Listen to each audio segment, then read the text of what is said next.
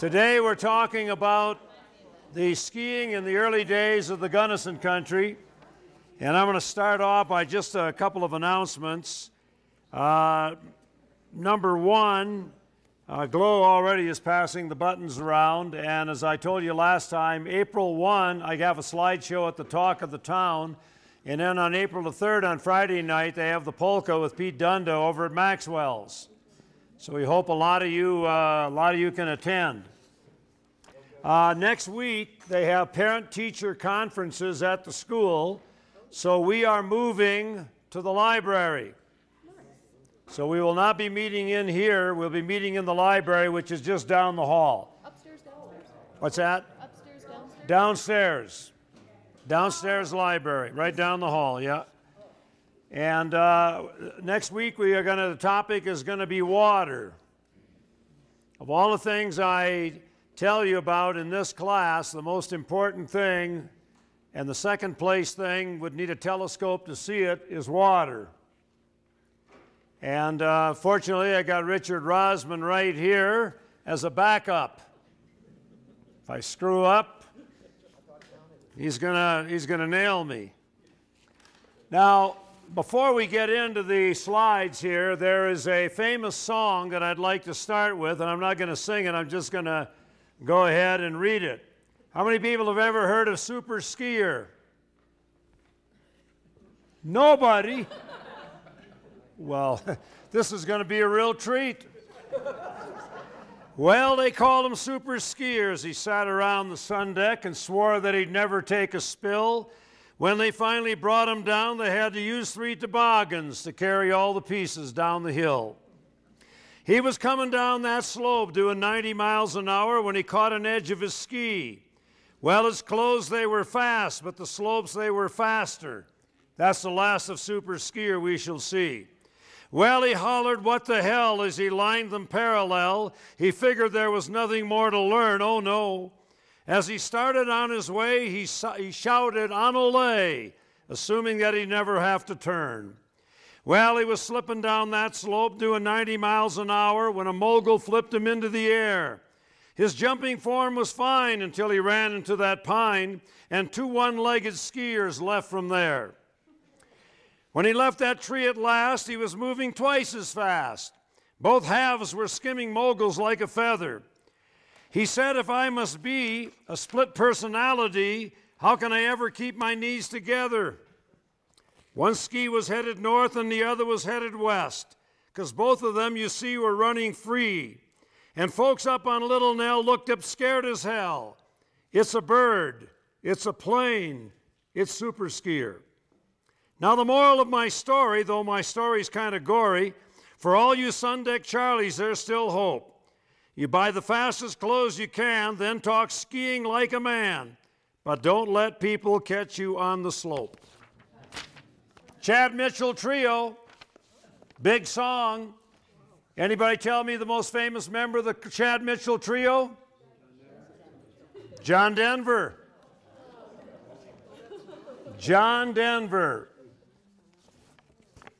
Today, folks, we're going to take a look at the earliest days of skiing. And I've got 80 slides here. And what I'm going to do is maybe introduce this a little bit later. Let's go ahead and do the slides right now, if you guys wouldn't mind. All right, here we go, everybody. This is skiing in Crested, Butte in 1880. You can see the size of the skis, as I told you before, 9 to 14 feet. They have a 7-foot-long guide pole. And that is used in the telemark turn, and that's used for balance. And also, when you're going real fast and you need to stop, you drag that thing between your legs. This is up at Mount Sneffels, not far from Ouray. And these are guys that are drinking on a Sunday. And that's a really interesting shot because, as you'll notice, some guys are on skis, then called snowshoes, and some guys are on Canadian webs, which are snowshoes today. So you kind of get a little of both. These are people at Crystal, Colorado, walking up a hill, and on the back of the photograph it said that They had an avalanche there the previous day, so everybody knew it wouldn't avalanche again, so they're skiing on top of the avalanche. Little girl named Esther in Marble, 1906. Notice the skis, notice the shoes, not very much après ski. Here's a little boy up Ohio Creek in the Gunnison country. Look at the size of those skis, and you can see that that kid has not moved very much because that dog is bored stiff.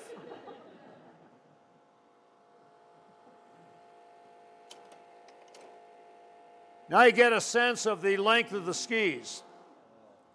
Remember what I told you last time? They used to boil the tips of those skis in the camp kettles, and that would allow them to turn them up. And the reason they were so long was that if they weren't that long, they said they would break. They would need to glide over the snow. Now that woman's probably about 5'4", and those skis are more than double her height. This is at a place called Animas Forks near Silverton. And they had so much snow in 1913 that the telegraph wires were covered.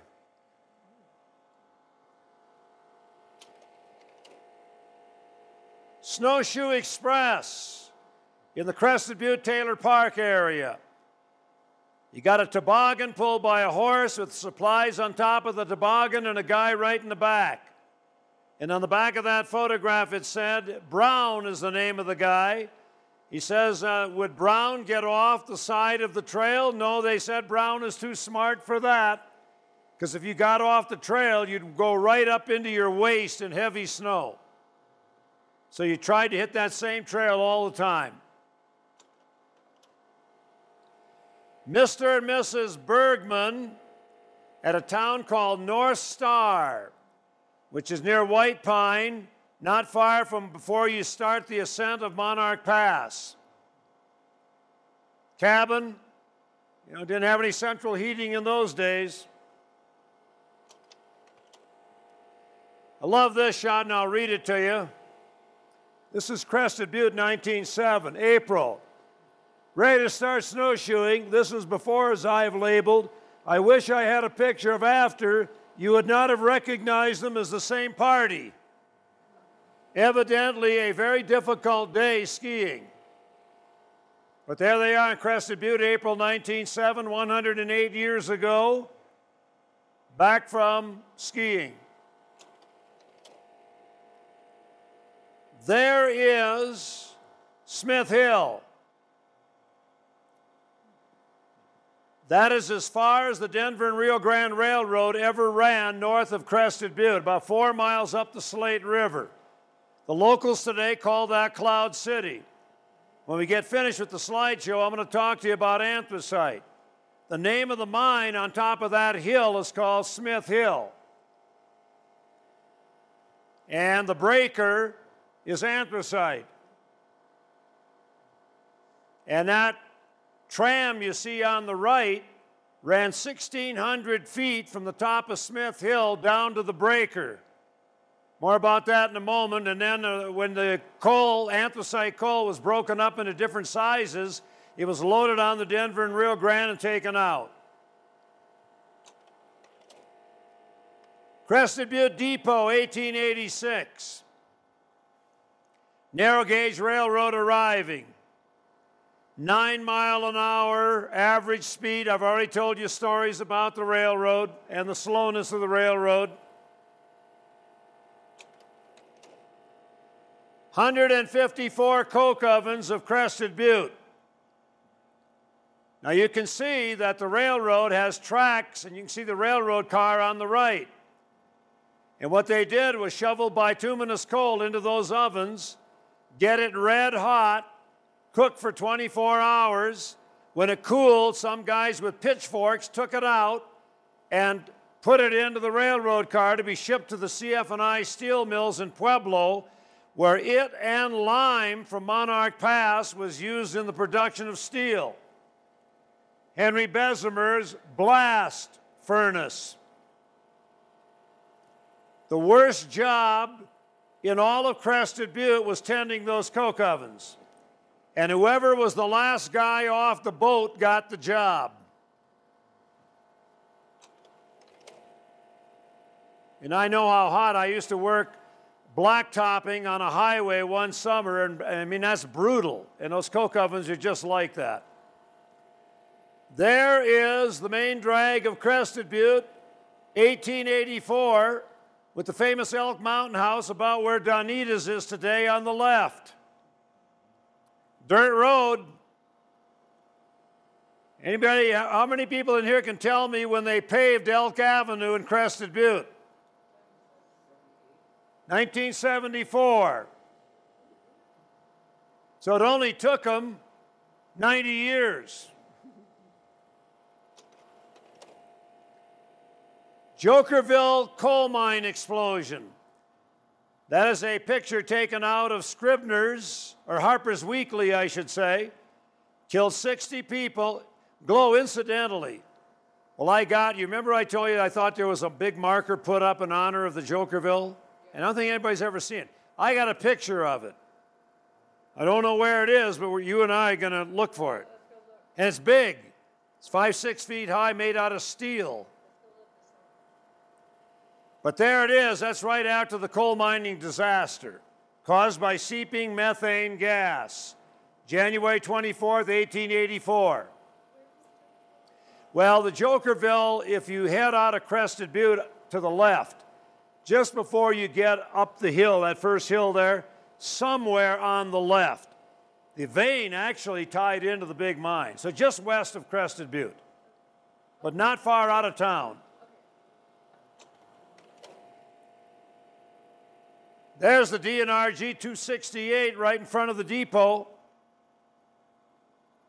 That's the one that is in front of the Gunnison Museum today. Narrow gauge. How far apart are those narrow gauge tracks? 3 feet. 4 engines in the roundhouse at Cimarron. The item they have in the front is known as a cow catcher. And the reason they put it on the front is when cows got on the train, you know, cows are not stupid. Despite my years on the farm when I would beg to differ, cows will always go for the best grass, and if the best grass is growing right along a railroad track, that's where they're going, and that's where the best grass was, because when the train kicked out a little water, the grass grew. So if you hit that cow and it gets under the wheels, it'll throw the train off the track. What this thing did was bump the cows off the track so they couldn't get under the wheels. It's called a cow catcher. The La Vida Hotel, Gunnison, the Edgerton House, still standing, and the skating rink, 1884. Peacock among mud hens.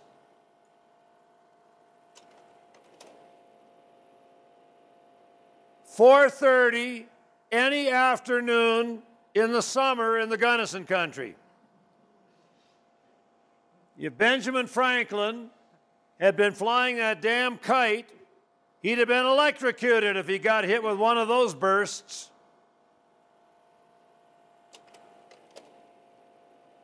First snowmobile in history, 1923 stoplight corner Gunnison.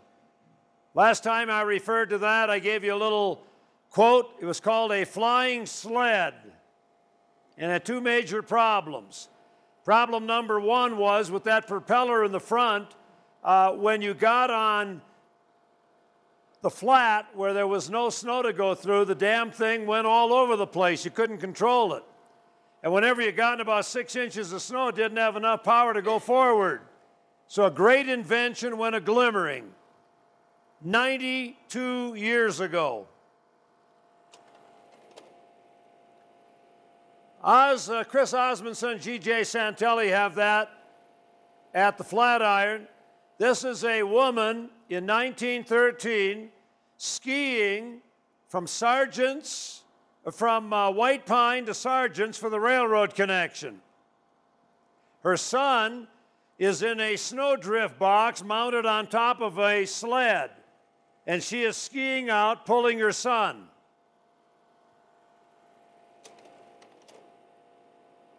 Pioneer Ski Area, 3 miles up Cement Creek.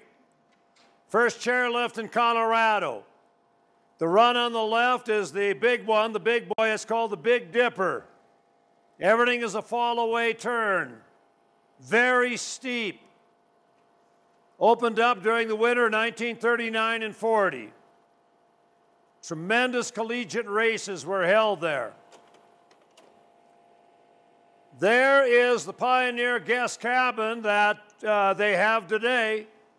And there are people lining up to get on the chair to go to the top of the Pioneer Ski Area.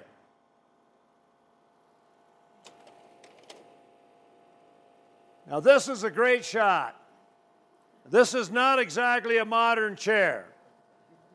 Remember, they made those chairs out of ore buckets initially from the Blistered Horn mine near Cumberland Pass. And then they had canvas and boards that they used. Now this lady, remember last time I mentioned the Forest Service took one look at how high those chairs were in the fall, and they said, you gotta lower the damn things. People fall out of there, they're gonna get hurt. And they lowered them, and then 10 feet of snow fell, and people were getting flipped out of the chairs. You can see she's about ready to go out.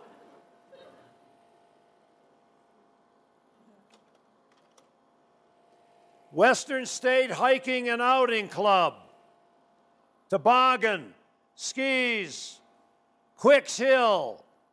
Quicks Hill, as you all know, is right across the road from the entrance to Cement Creek. And a rancher, Mr. and Mrs. Quick, I've never been able to find out his first name. I'm still looking. Great people, hot chocolate coffee for the kids, walk up and toboggan down. Western State Hiking and Outing Club members, students, only students would do this, playing Crack the Whip on skis. Crack the Whip off of skis is dangerous. And you can see the pitch of that hill. We're not talking about on the flat here. No poles, primitive skis, cracking the whip. Rosman Hill opens up. Winter 51. Newspaper article said New Rosman Hill ski jump hail is one of the finest. There is the judging stand on the right with all those guys judging. When you're ski jumping, you got two things you're looking for. Number one is distance, but what's even more important is form. Remember I told you last time how far those cars are piled up? This is a slalom run. You can see the judging stand down below. That's nothing to do with the slalom. Cars are piled up almost to Highway 135, and on a lot of the big races, not only were they piled up to the start of Highway 135, they then were on the side of the road on 135.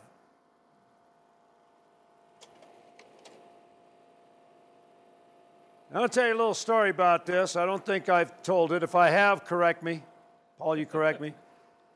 My first day in Gunnison was on or about Labor Day 1962. Never been here before, didn't know anybody. I tell this story? Nope. And I didn't know anybody, so I said, well, I'm going to go uptown and have a beer. And I walked uptown, and there was a little place called Gode's. It's Coach Light today. And it was real small, and there was a picture of a ski jumper above the bar.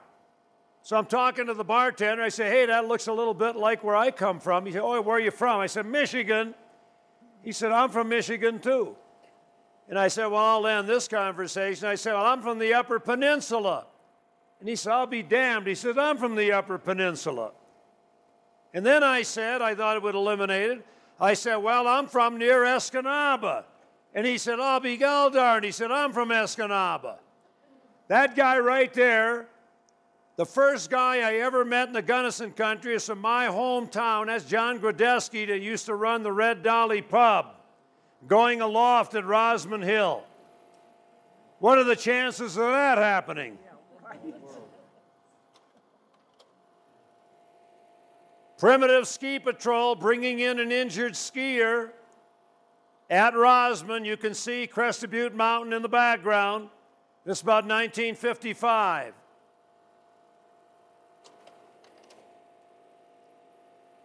Today, I'm going to spend a little moment here. Today, Lindsey Vonn has won the Super G. 67th victory. Now she has the championship this year in the downhill and the Super G. Greatest woman skier of all time, any country, beating Anna Maria Proel 62. This guy, in my opinion, was the greatest alpine skier the United States ever had, and here he is at Rosamond Hill in 1958. When he went over to Europe before the World Cup even started, he was winning downhill races when no American could ever come close. The only guy that could equal him was a guy named Dick Durrance in the late 30s and the early 40s before the war.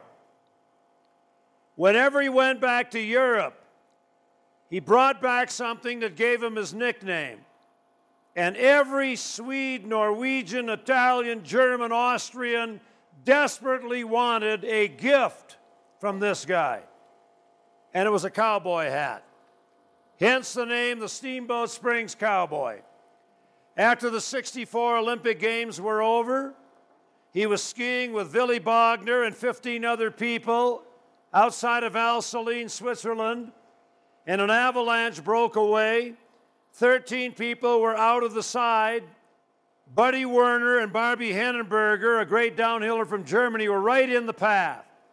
And the only thing they could do is try to outrun it. And here are two world-class downhillers and people watching on the chairlift of what was happening. And they outran it, but when they got to the bottom, a huge avalanche was dislodged by the one they had beaten, came in from the side and buried both of them and killed them. They took Buddy Werner's body to Steamboat Springs. Whole town turned out, buried him, and from that time on, the mountain in Steamboat Springs is called Mount Werner. The greatest, in my opinion now, with all due respect to Bodie Miller and the Mayer brothers, he was doing things that had never been done by an American at that time. Great gentleman, very nice guy. Western Colorado mourned. Pershing Mine Hill, 1 mile up the lower loop or a little less, right across from Jay and Karen O'Neill's house. One of the Crested Butte locals going aloft off the jump. You see the guy, you see the two guys with the hats in the middle? Brim hats. The guy next to him on the right, I think, is Johnny Somerak. Hands in his pocket right next to the two guys to his left with the brimmed hats. This is one of the greatest exhibitions of skiing I've ever seen. Oz and GJ have this in the Flatirons. This is Steve Krismanich, better known as Beans, on Pershing Mine Hill. And look at the angulation. Those poles, I've skied with those poles, people, they are heavy. And those skis and those bindings are not like we have today, and that is absolutely unbelievable turning.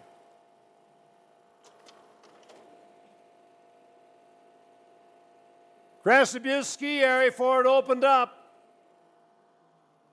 They just finished off the warming house on the left. They got the gondola shack still being built. Hardly anybody remembers the bridge. I don't think anybody remembers the pond. A little different today. Everybody is lining up to get in the damn gondola shack. Took 10 minutes to get on top, 3 people in the gondola. In the late 1960s, a guy named Norm Simmons and Bobby Schweitzer set the world record for runs in one day. 23 down the downhill or international. And everybody let them get in line. Now remember, it took 10 minutes to go up.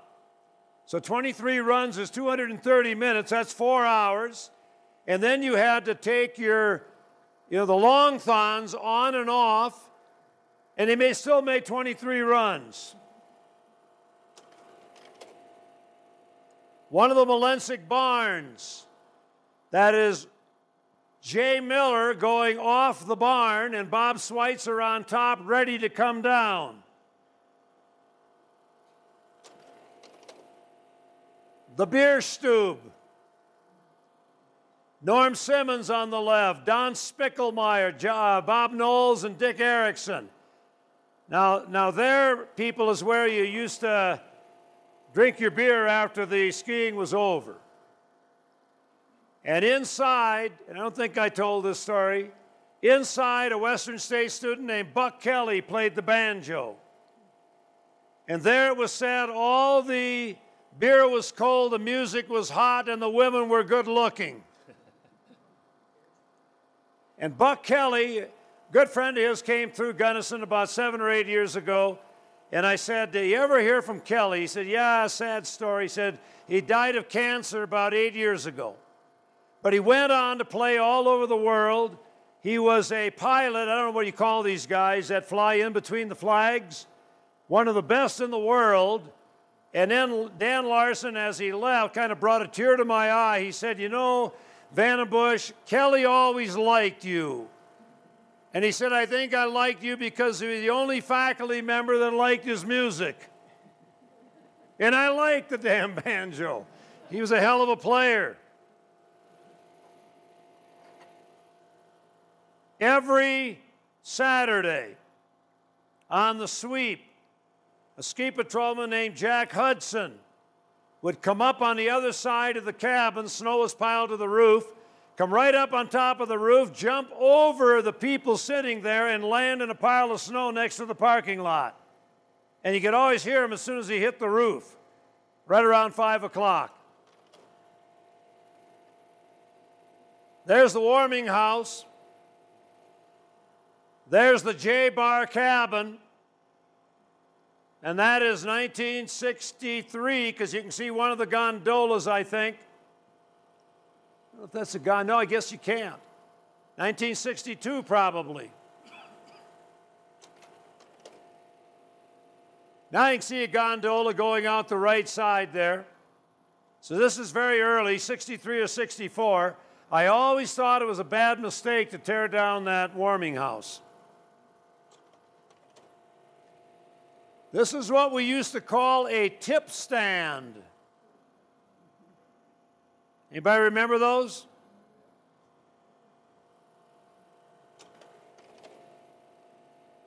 Three women from Steamboat Springs, 1920.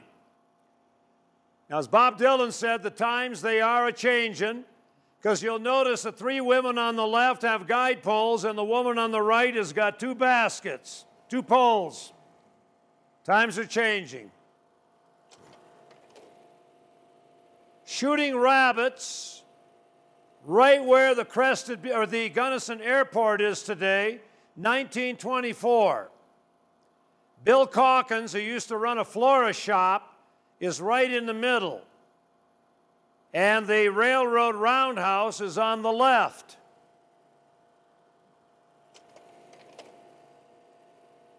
Crested Butte Town Band, 1900.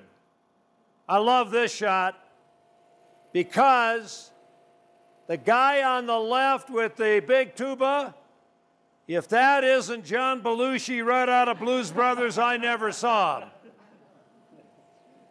And the guy in the middle there looks like a hitman out of New Jersey. In fact, I told him this, he looks a little like Dave Leinsdorf.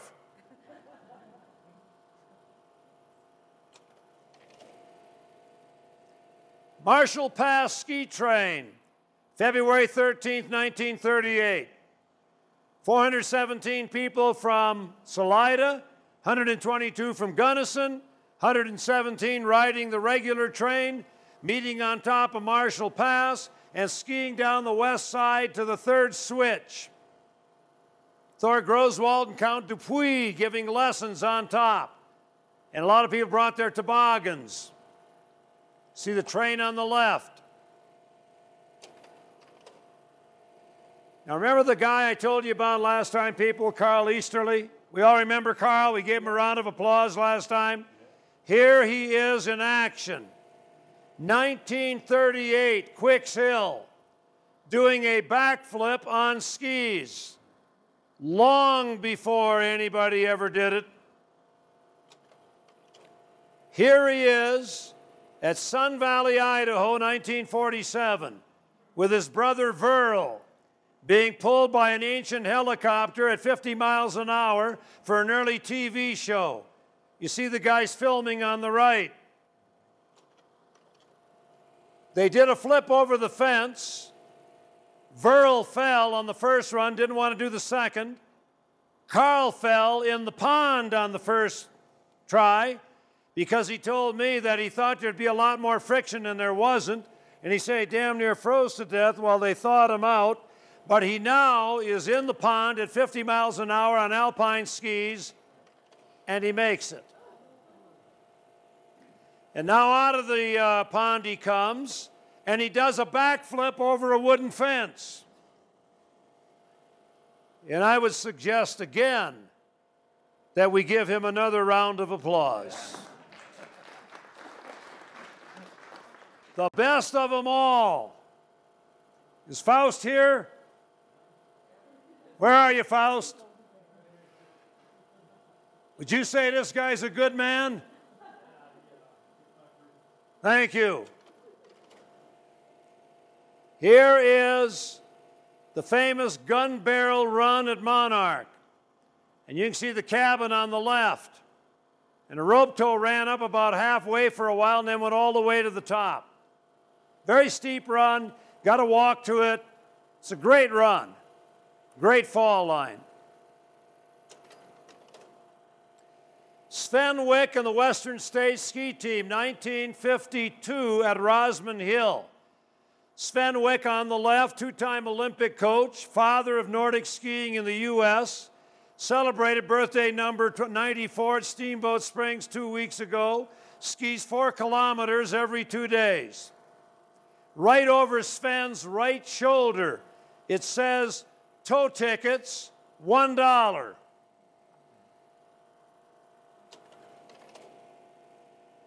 There's Vail Pass. I want you people to look at it. And you say, what the hell do you mean that's Vail Pass? How can Gunnison be 42 one way and Salida 23 the other? Here's the story, ladies and gentlemen. When they built, Marshall Pass was the railroad route right parallel to this, 500 feet lower.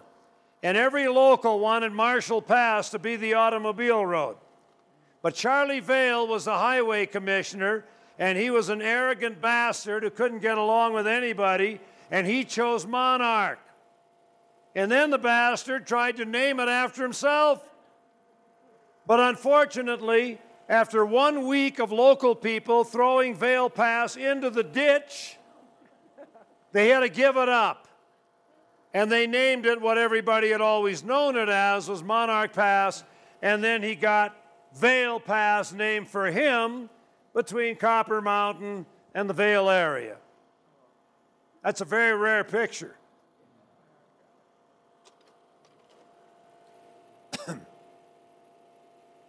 Chicken Ranch, Crested Butte, 1935. Excuse me. That is 1 mile up the Slate River. And the locals skied there, and they built little jumps, as you can see. Every weekend, they'd be out skiing on the Chicken Ranch, named for the sage hens in the area. Love this shot, taken by Sandy Hickok. 1968. I think 67, actually, Sandy told me. Frank and Gals, one of the great bars in history of Crested Butte. Armistice Day, 1967. On the left, Emil Lunk, Germany. Next to him, Frank Hodgson, England. Standing, Tony Danny, U.S. Army. Next to him, Johnny Panion, Austro-Hungarian Army. And next to him, Ralph Falsetto, Italian Army. Everyone was trying to kill each other 50 years earlier, and now they're drinking a beer at Frank and Gal's. Sandy did an unbelievable service for the town in getting all those pictures that appear in the museum. Hoot Gibson, John Gibson, going aloft on the Pershing Mine Hill. Now, if you look at this picture, people, 1, 2, 3, 4 from the right, that is Johnny Sommerack. Hands on his hips. Crested Butte Ski Club with Lyle McNeil, Glenn Songer, Rudy Verjus, all got together and helped build that hill. Jump and a rope tow, early 50s. There's Western State Ski Team again, with about 3 Olympians on the team.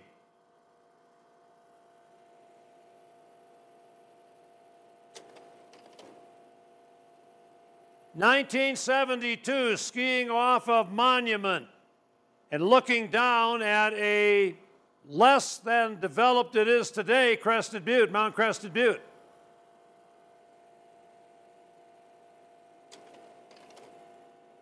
You'll love this one. There's the ski patrol. Look at the hair. Now, some of these guys you remember. Second from the left, Charlie Pulcinelli. Right in the middle, back row, Jeff Schneider. What's Tracy's last name? Yeah, Wicklands. Third from the right. On the bottom, Ron Kovanik, the head of the ski patrol, is in the middle. And the guy on the left is Eric Lamb. Jerry Reese, right bottom. Who's top left? Oh, Woody Sherwood, yeah. Anybody else know people? Top right is who? Ah. Who's the guy with the glasses that used to be the Avalanche guy? I should know him. Danny Ewert, maybe. Yeah, Danny Ewert. Look at all that long hair. There is Frank and Gal's bar. Frank Storica back of the bar. The guy with the beard is Tommy Sneller.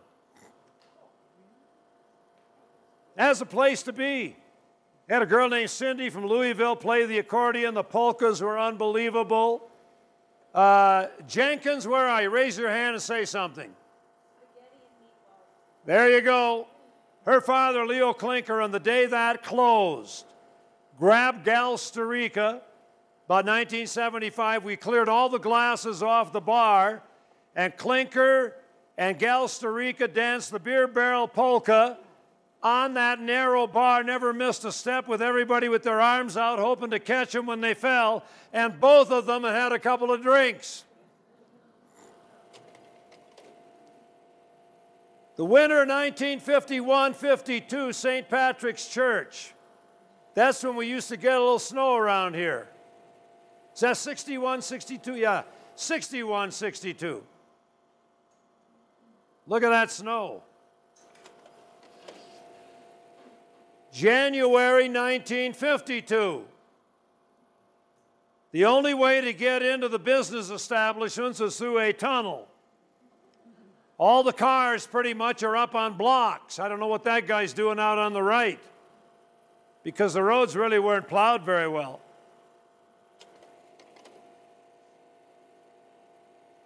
Skiing over East Maroon Pass, about 1974. We had about 10 inches of snow, and I think I'm breaking trail on that spot, but other guys are in behind me and helping break too. We always used to do that every year, and it's just fantastic.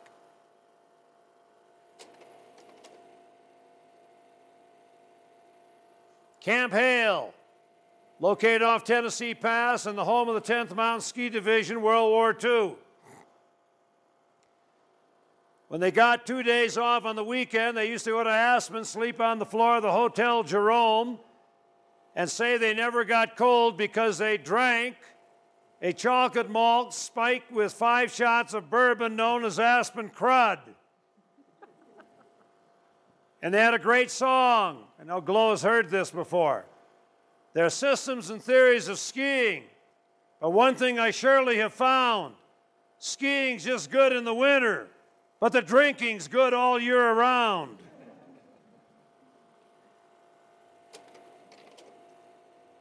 Robel Strobauer, the second ski school director. Svenwick was #1. Now, a lot of you know Shirley, and some of you know his grandson was in the Olympic Games and got 7th, Aaron Blunk. It's Robel's grandson.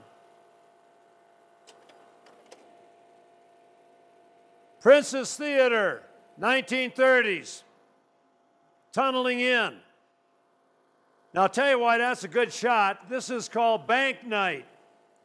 A guy named Charlie Yeager from Montrose in 1932 decided that because Tuesday night hardly anybody came to the movies, he would have Bank Night. And when everybody got their ticket, at intermission there would be a drawing. And you could win a lot of money based on how many people attended, and you might win about 20 bucks. And pretty soon, everybody came to the movies on Tuesday night for Bank Night. And Charlie Yeager patented this nationwide and died a multi-millionaire.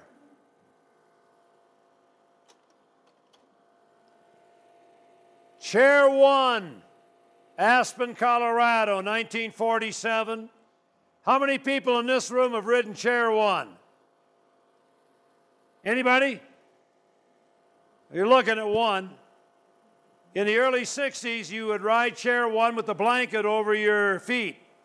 Now, I want you to get a good look at Aspen, because in 1947, there are entire blocks with nothing on them, and a lot of the other blocks have only a few buildings on them, and you could have bought the whole block for $50,000 or less in 1947.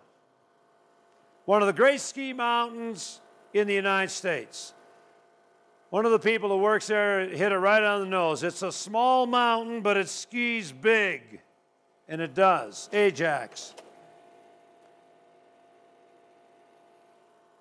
Crested Butte Ski Patrol, late 60s, left to right, Jeff Jacobson, John Burns, Mike Zaradka, Walt Fricke, George Sibley, Don Bachman, and Billy Schweitzer.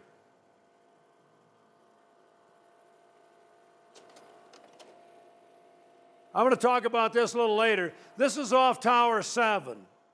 Unbelievable things happened on Tower 7. This is a minor one. Wait till I tell you about some of the other things that happened. Big crowds. And I was there one day to watch history in operation.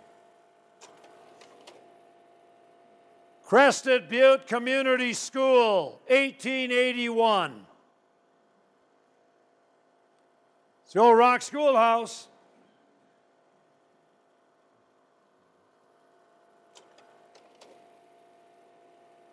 The largest coal breaker west of Connellsville, Pennsylvania. Floresta, 5 stories high, breaking coal up into different sizes, and then the Denver and Rio Grande Railroad taking it out. Built for $100,000 in 1898. Crested Butte, about 1962. Dirt road, buildings not in great shape. Everybody thinks it's going to become a ghost town. Little did they know. One of the greatest people the Crested Butte ever has, ski patrol, and that's Steve Manfredo. If you go off the top of Keystone, they got a little run there called Fredo's. Steve Manfredo was a world-class mountain climber. He was a tremendous piano player, almost classical. And he was climbing Communist Peak in Russia in 1987. And he got pulmonary edema and they got him down to about 14,000 feet, and he had a heart attack and died at the age of 37. And they found out in the autopsy he had scarlet fever as a young man. It scarred his heart. They had the memorial at Jerry Reese's place up Cement Creek, and they had about 2,000 people. His best friend was a just defeated United States Senator from Colorado, Mark Udall, who was on the trip with Manfredo when he died. Great guy. Now there, I told you about that. That's Phoenix Bowl. You see all those ski patrolmen up above? Vanden Bush has just told them, I want to get a bunch of pictures, fellas, so let me go ahead and ski down to the bottom, and I'll take those shots. They never caught on. And, I mean, that's a day where it looks like a foot. I mean, Phoenix Bowl, to me, is the classic run at Crested Butte. None better. Best fall line you could ever get. No bumps in those days. And there aren't too many bumps on it even today. Joe Rosman's sawmill at the end of Elk Avenue.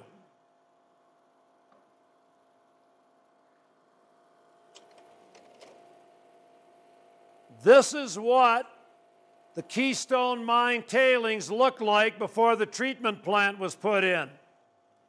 All that yellowy goo flowed right into Coal Creek, which is the town's water supply. And that treatment plant done a hell of a job in cleaning it up.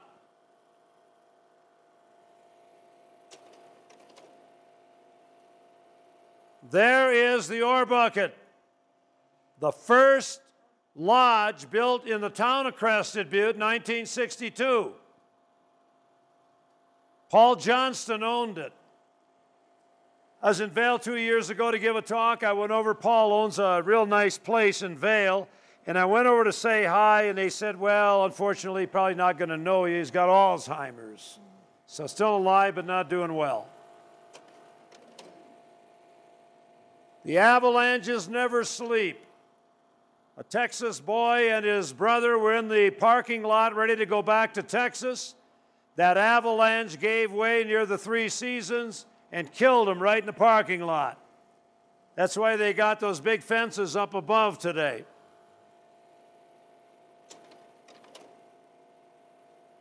Tony Capuchin, serving beer at Tony's Tavern, now known as the Wooden Nickel.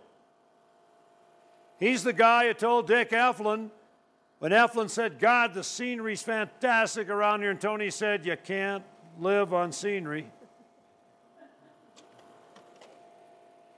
I think that's the last one. That is New Year's Eve, 1968. I'm at a polka party at the warming house. I don't know how I got lucky, but I walked outside and took that shot, and it's one of my very favorites. Oh, there's the last shot. And that one is the Flauschink King and Queen and the first Flauschink, 1969. One of my great friends who was on the beaches of Normandy on D-Day, Whitey Sporsich on the left and Kathy Wirtz on the right. 1969. And that will do it. We have the lights. Thank you.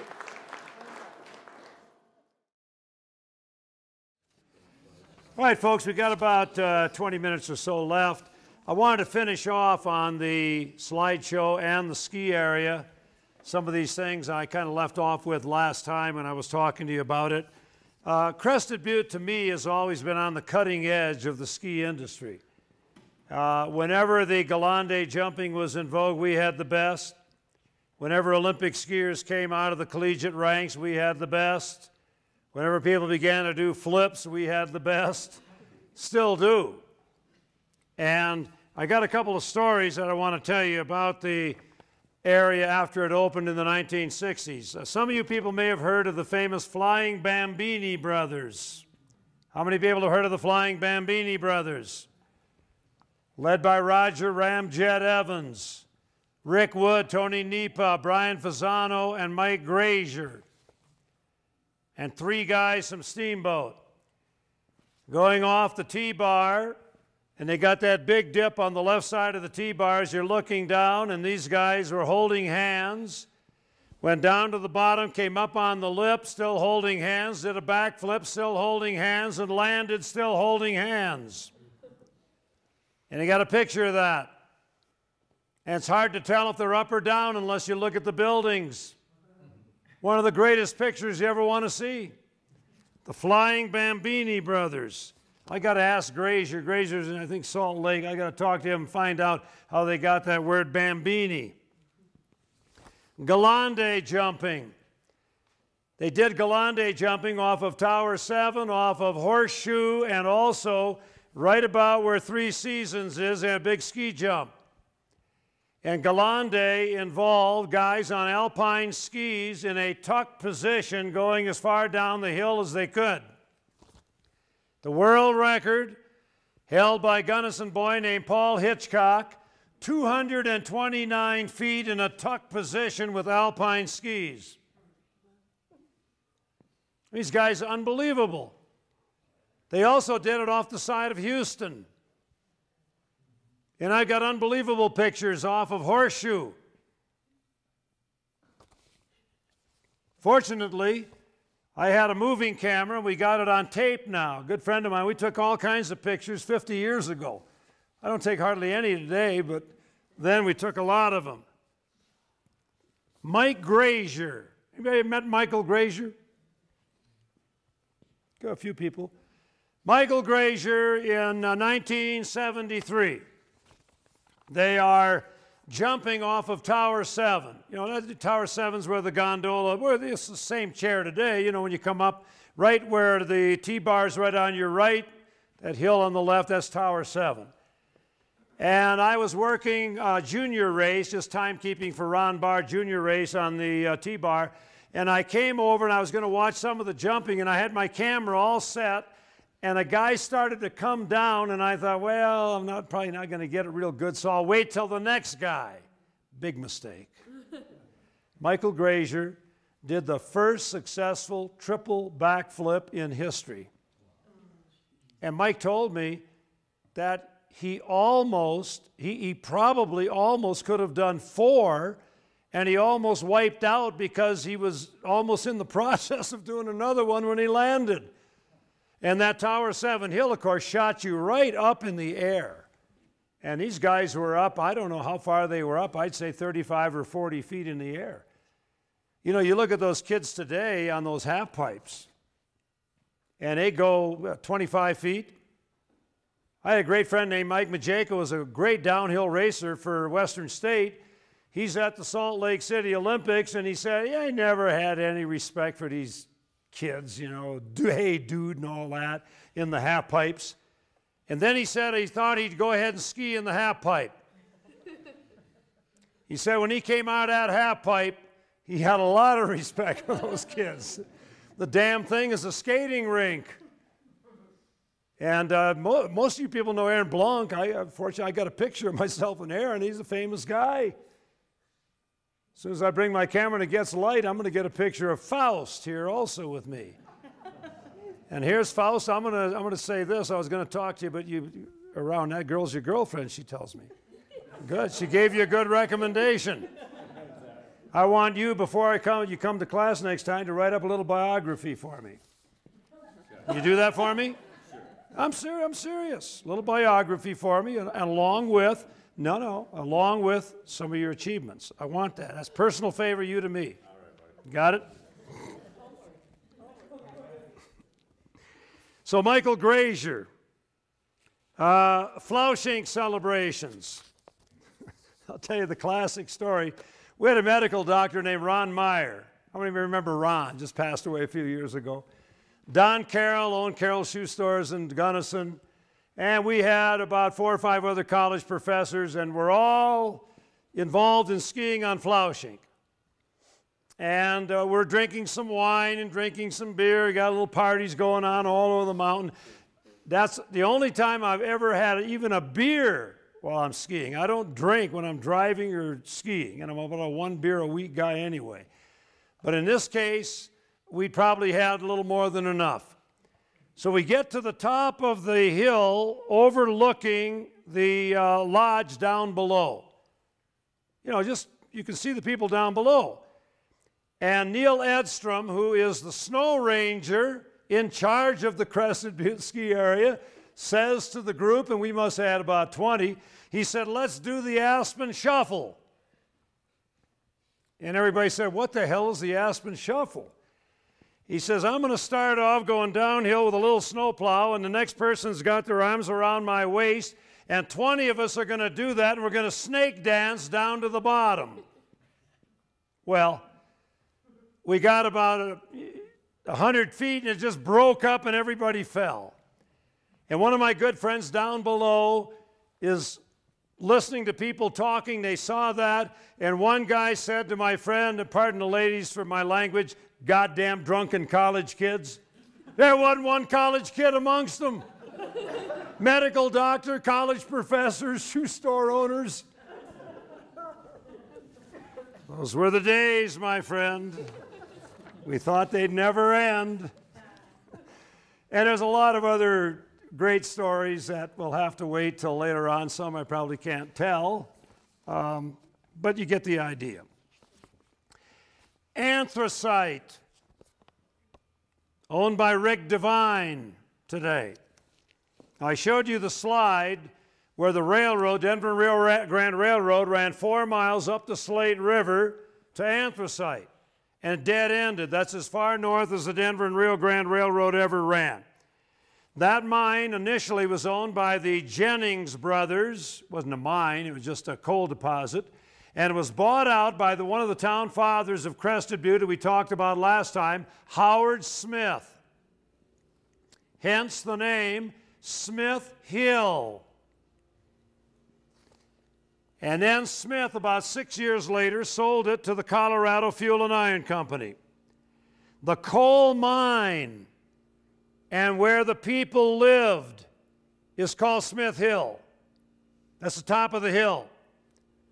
The area down below where the tram ran and put the coal to the tipple and then loaded it onto a railroad car, that is called anthracite.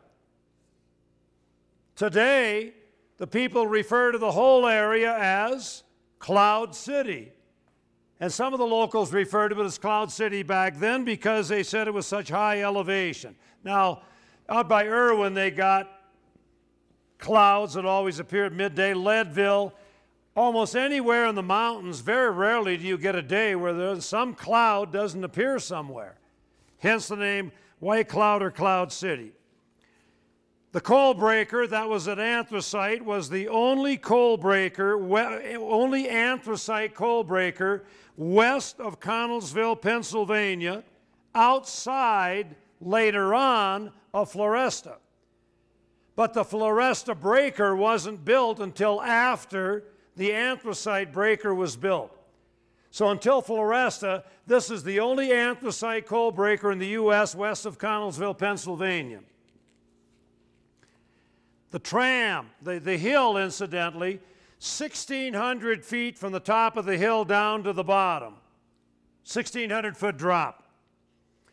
The tram ran for 1,628 feet from the mine to the breaker down a steep incline of 33 degrees.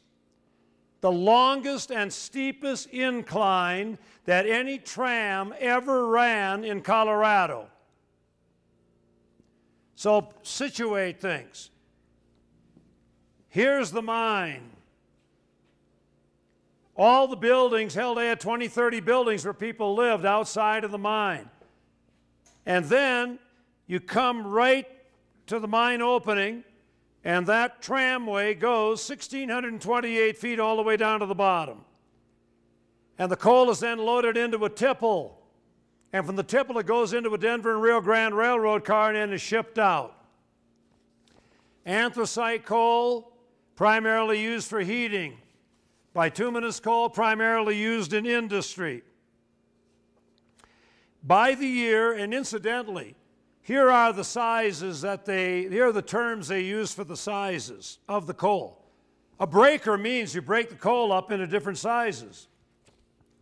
Fish, orange, nut, pea, and slack or waste, biggest to the smallest, pea being the smallest.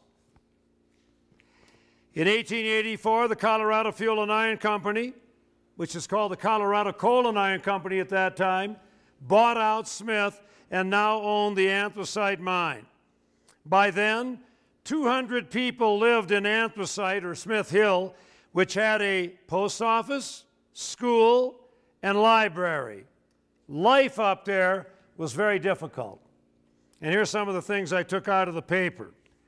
Early on the morning of January 31, 1883, an avalanche smashed into one of the boarding houses, killing 6 and injuring 12. Between 1882 and 1903, when it shut down temporarily, the mine employed 70 miners and turned out an average of 5,000 tons of anthracite coal every month. A tremendous operation. It shut down temporarily in 1903, and then it was sold to the Anthracite Mesa Coal Company, and they ran the mine until 1908. From 1908 to 1913, it didn't operate. By 1914, a fire destroyed the giant breaker. And then the new owner, Frank Buckley, we heard of him, right? Same guy that owned the Buckley mine coming into Crested Butte. You can still see the old place where the tram ran down. He buys it and builds another breaker and runs the mine again. Another fire of 1923 destroyed the new breaker. But the town and the mine thrived through World War I in the 1920s. The Depression, high transportation costs, and gas and electricity eliminated the mine. Most of the miners left and went to work at the big mine. Now here's something some of you people may not know. The huge slack coal dump by the breaker, thought to be worthless by locals, was bought by the Empire Zinc Company and the American Smelting and Refining Company in the early 1940s, 400,000 tons at $1.25 a ton. $425,000 to the people of Crested Butte. The Anthracite Mesa Coal Company is pretty much owned by the people of Crested Butte. By 1940, that was used, incidentally, that slack stuff was used in a steel fluxing process. In 1947, the Crested Butte anthracite spur was torn up. Rails were taken out. No longer did the Rio Grande run up to anthracite. Enough on anthracite. You tell Devine you should have had his butt here today to hear that information. Now, we go around the room here. I want to make sure everybody's paying good attention. I think I told you last time we had 9 coal mines in and around Crested Butte. So let's start with this table right here and give me 1 through 9. Just give me one mine. Buckley. Buckley mine. Big mine. Big mine. I have no idea. Jokerville mine. Any help? Pershing mine. What's next to the Pershing mine right by that lake out in the lower loop? Peanut mine. What's the mine 11 miles west of Crested Butte? Floresta. We got any other mines? Coming into Crested Butte, Robinson Mine and the Horace Mine. Pueblo Mine. Yeah, Pueblo Mine. Pueblo Mine, I think, and the Horace Mine of the. That was Pueblo Mine. Yeah, I think it had a couple different names. I think it was also called Littell and Horace, but I'm not sure. But Pueblo Mine, I think you're right. So there are the 8 great mines. Now what we're going to do, how are we doing on time? 20. Okay, we got a little more time. We are now going to work our way up from Crested Butte, up the Slate River. We've just gone by Anthracite, and we now move to a town that is known initially as Tucson, later known as O.B. Joyful. And we've all been to the O.B. Joyful waterfalls, of course. You can go all the way up. Now, the interesting thing about it is the O.B. Joyful area never turned a damn thing out. It was practically worthless. So it shouldn't have been called O.B. Joyful. Keep that in mind. Originally known as Tucson. 5 cabins connected to Crested Butte by Good Wagon Road. The name of the mines in the area, Argo, Spar Chief, Little Annie, Yankee Blade. Now we're moving north out of O.B. Joyful, and about 4 miles further, we come to a town called Hidalgo. And Hidalgo is located right where Poverty Gulch runs into the Slate River. And it's located in the year 1881. Hopefully, going to be a great mining area. 100 men lived in dozens of tents and 2 log cabins. It lasted 1 year and was replaced as we move another half mile beyond Hidalgo, where the 2 rivers join, 1/2 mile up to Pittsburgh, no H, as in Pennsylvania. Pittsburgh was a very interesting area, 1/2 mile north of the junction of Poverty Gulch and the Slate River. In 1881, while Hidalgo was still operating, it had 50 men and a post office and one of the greatest mines in the history of the Gunnison country, certainly in the top 8. Anybody know the name of that mine up there in Poverty Gulch? The Augusta Mine. Very good. The Augusta Mine. Tremendous mine. Initially, the ore had to be taken by wagon to the railroad at Anthracite. So you take it from Augusta by wagon all the way down to Poverty Gulch and junction of the Slate River, and then you got to take that thing all the way down to Anthracite and load it on the Denver and Rio Grande Railroad and ship the ore out. In January of 1886, 3 men died when a big avalanche took out the boarding house at the Excelsior Mine. That's another mine. It was located right next to the Augusta, and also a pretty good one. Are these silver mines? Silver or gold? Yeah, silver, primarily silver, yeah. In 1904, because of continuous avalanches, 9 men got scared, left the Augusta mine and started for Crested Butte on skis. 1 mile below the mine, they were hit by a massive avalanche, killing 6 of the 9. Remember when I told you that, avalanches, heartbroken that the Mason boy, of course, there was no avalanche, he died at the ski area, but in avalanches, we lose 1 person in an avalanche today in Colorado, it's front page news. In those days, hell, they probably lost in Colorado 50 or 60 in the state of Colorado every year minimum. No publicity at all, or hardly any publicity. Now, in the year 1886, an aerial tram came from the Augusta mine to near Poverty Gulch, a drop of 1,500 feet. 1.5 miles long, wiped out by avalanches the first year. With the development of the Augusta mine, Pittsburgh now began to boom in the 1880s. 200 people, daily transportation to Crested Butte, sawmill, 2 merchandise stores, 2 boarding houses, 25 cabins, and 4 saloons, post office, assay office. And then came the panic of 1893, and people left and the post office closed down. And then after 1893, a mill was built in Poverty Gulch below the Augusta. Power was generated through a 4-inch pipe which ran nearly 5,000 feet above Augusta to the Augusta and Black Queen mines. Water running downhill, obviously, creates power. This enabled power drills to be used in the new tunnels of the Augusta.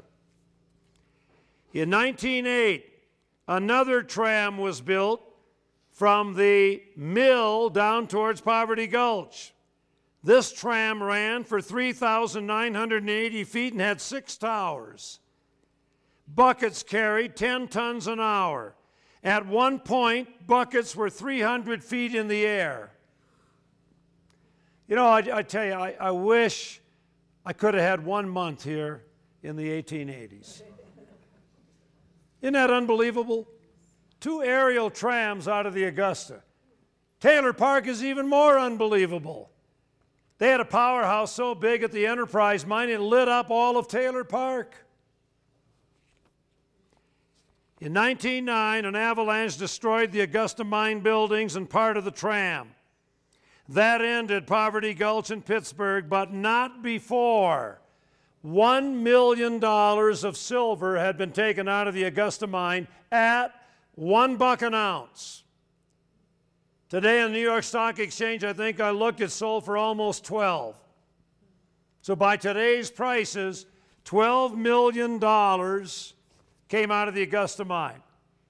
Now, before we leave today, as we leave Pittsburgh, one of my favorite mountain bike trips of all time is to go from Crested, Butte, all the way up to the top of Paradise Divide and then ride my bike down the headwaters of the Slate on the road all the way down with that magnificent canyon on the right.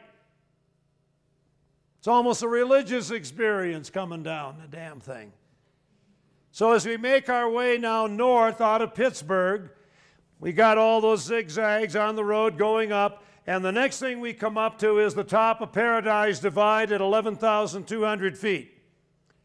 And if you go to the right, you're going to go to the town of Elko, and you're going to go to Schofield Pass, or you're going to go into Schofield Park. If you go to the left, you are going over a fantastic pass that we'll start with next time, known as Ewell Pass, 11,200 feet, which had the Elk Mountain Railroad all set to run. They had it graded out and everything when things hit the skids. You can still see telegraph poles off on the side. Now, I'd love to have seen that railroad. That would have been one hell of a railroad, and with that, I bid you adieu.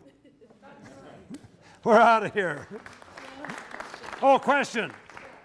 You know, you do all this stuff about skiing all the time, and I would like, if you wouldn't mind next week, doing something about the amazing coaching you did at Western State. I would do that, hell. This is Crested Butte history, not me. I know, but I'd still like to hear it sometime. I'll give you 30 seconds. How's that?